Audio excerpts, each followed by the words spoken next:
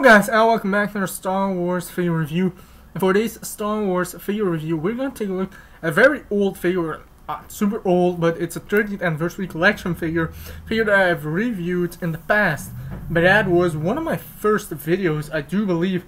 So today, we are going to take another look at the awesomeness that is Battle Damaged Darth Vader from The Force Unleashed. Now, I don't know if you guys know this, but I'm a big The Force Unleashed fan.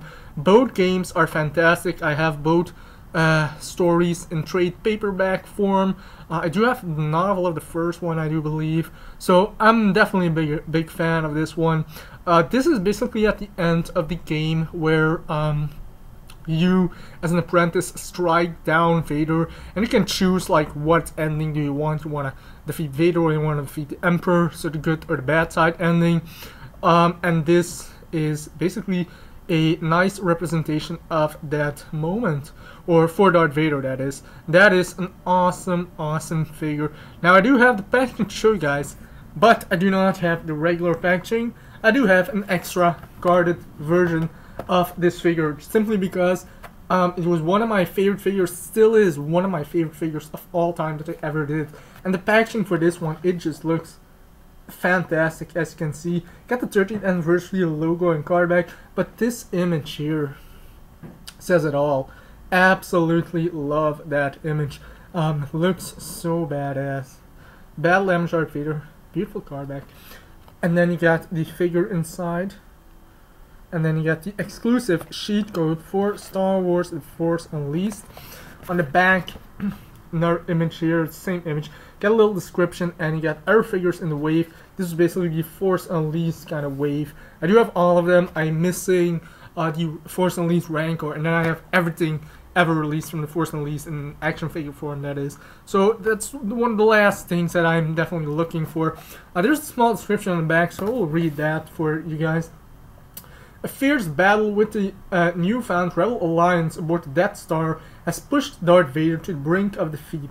Beaten and broken, the Dark Lord of the Sith is the closest he's come to death since Obi-Wan Kenobi defeats him on the burning shores of Mustafar. That's basically the description. Absolutely love that. Back then, you get a nice description. Nowadays, what do you get? Like a very tiny line in 5 different languages. So, yeah, definitely like this much more than the newer style packaging. But anyways, that's it for packaging. I'm gonna come back to this because this figure here is my display figure, and it's like pushed in this kind of pose to, you know, get it on the shelf, because it's basically on my expanded universe shelf, and that fits about 130 figures on one shelf. Very hard to put them all on that shelf, but here we go. Gonna give you guys a nice look here at the face sculpt. See that? Absolutely loved it. There is some accessories on this one, but I don't have them all on the figure because I want him in this real battle damage look. Now, one of the accessories is the helmet you can put on him. I will show that in the packaging in just a second. So you have that beautiful looking head sculpt. Definitely looks like Sebastian Shaw's head sculpt, so I do like that. On the back here as well, I'm gonna take him out of the stand though, because otherwise it would not be easy. Cool. You guys can see that. Gliding too bright, but some nice detailing for sure. Taking a look here at the arm and the side here. So really nice here in terms of detailing. You can see the robotic arm and the hand, everything just comes off of this armor. Also, this armor piece in the middle, there is a piece that you can take off to reveal the battle damaged look. We'll show that in packaging as well, because this is a part that I have left on. So you have that. There is also here, should be an accessory on the arm to put over that, so it's like a glove kind of thing. So we do have that. Other than that, really cool looking sculpt work on this. Sculpt is fantastic. And then if you take a look at the legs, absolutely love that, the fact that one leg is robotic and the one is in the boot. Man, look at the detailing. It's such an amazing figure, so absolutely love it. Also cape, you can see there are holes in the cape. Don't see that nowadays. this amount of detailing. So yeah, this is a fantastic figure.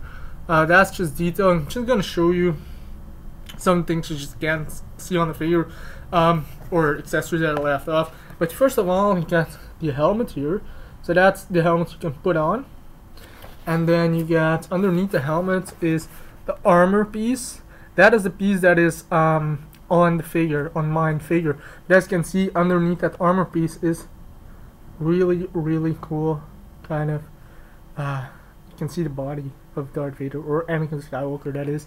And then also, this is the non-robotic arm. So this is basically the part that is removable on the arm is attached here in the packaging. So actually what I did is, like, the things you can't see in the packaging, I put off the figure. The arm parts that are attached on this one are not on my figure, on my loose figure, and then the parts that are on my loose figure are not on this one. So it's basically like a mix and match thing, but in that way I can display both of them and show both like different looks. So it's one of the things that I did. So, and I absolutely love it.